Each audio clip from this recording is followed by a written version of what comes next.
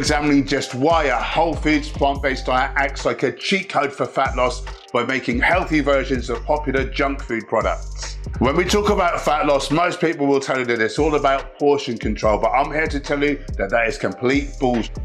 Limiting the volume of food you eat and relying on willpower just doesn't work long term.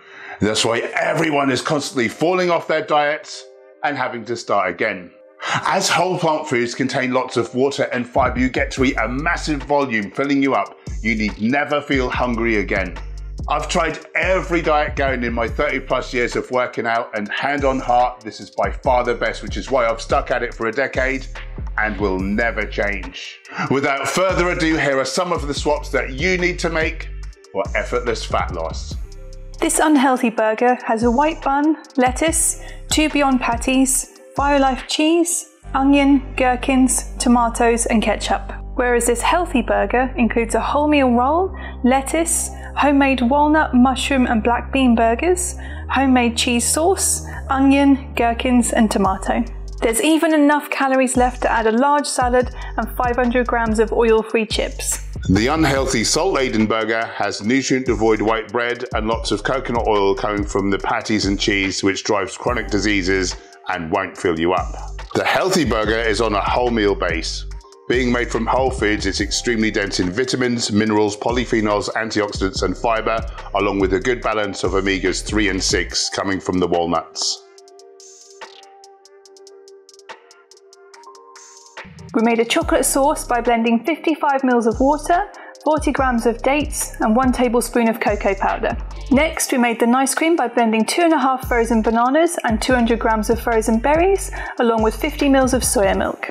We added the chocolate sauce on top, along with 3 crushed walnuts. Although they look a fairly similar volume, the healthy version weighs over 3 times more, meaning it will keep you full for longer. The unhealthy version has over 4 times as much fat, much of which is coconut oil, and the second ingredient is refined sugar. Sugar, along with salt, are the top dietary risk factors for developing Alzheimer's disease, the biggest cause of death in the UK. The sugars in the whole fruit version are bound to fiber and come with polyphenols which slow the elevation of blood sugar, making it healthy. The sauce is wonderfully chocolatey and has polyphenols with none of the negatives of chocolate bars. The kind of flavour you could die for, sans the death, both animal and human. Gym goers, a scoop of Viva Life Perform blueberry and acai protein powder goes an absolute bomb in this. This healthy pizza base is made with 240 grams mashed potatoes and 60 grams cassava flour. I added 50 grams passata, salt, pepper, Italian seasoning, red and orange peppers, sweet corn, broccoli and red onion. How appetizing does this look? And remember, the colors are the antioxidants. For the same amount of calories, you only get 3/8 of the unhealthy pizza. Which one of these do you think will keep you fuller for longer? The protein of both pizzas is relatively low. If you're a gym goer, I would recommend adding seitan pepperoni. Again, this unhealthy pizza is full of coconut oil, salt and refined white flour with virtually no redeeming qualities. The healthy version has the same 472 calories and in my view tastes a whole lot better. If you disagree, then it's because you've temporarily ruined your taste buds by eating junk foods. This can easily be reversed by committing to eating whole foods for just 3 weeks.